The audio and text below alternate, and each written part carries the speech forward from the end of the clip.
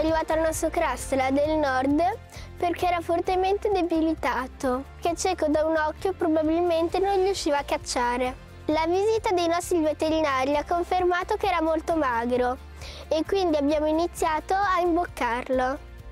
Gli allocchi che arrivano al nostro Cras del nord sono feriti o debilitati, ma i nostri veterinari e volontari sono molto bravi e fanno tutto il possibile per rimetterli in libertà.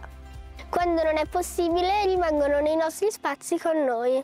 L'allocco è un rapace notturno che appartiene alla famiglia degli strigili. Le sue prede sono prevalentemente piccoli mammiferi e uccelletti. La vista per loro è molto importante per la caccia, ma ancora di più l'udito. L'allocco inizialmente è stato nutrito imboccandolo. Quando sono molto denutriti difficilmente prendono il cibo da soli.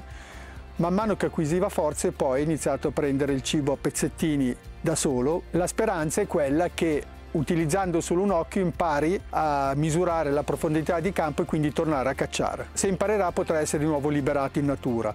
Certo ci sono dei rischi maggiori rispetto a uno che ha due occhi, quello parte sicuramente svantaggiato, però ci sono casi in cui animali ciechi sono sopravvissuti. Questo allocco è ancora in fase di riabilitazione, speriamo di rimetterlo in natura. Se no, piccolino rimarrai con noi.